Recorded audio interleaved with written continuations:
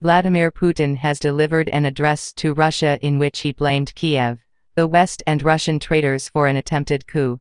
Vladimir Putin has said the organizers of the march on Moscow will be brought to justice, and promised to punish the traitors who betray Russia during an address to the nation.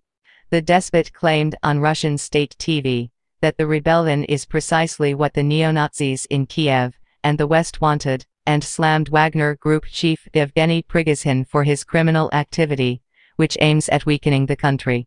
Minutes before the first address went live on Russian state TV, Putin's press secretary Dmitry Peskov said, "These statements, without exaggeration, will determine the fate of Russia."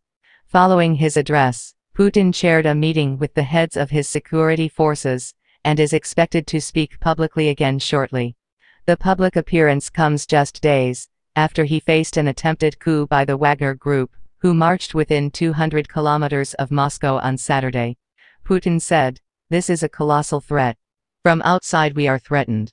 However, the organizers of this rebellion have, also, betrayed those people who were dragged into this organization."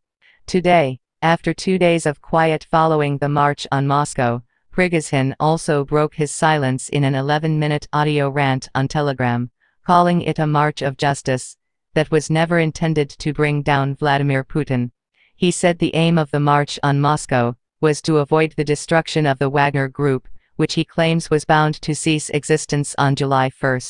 He claimed there were plans to incorporate his group into the defense ministry, which his men were opposed to.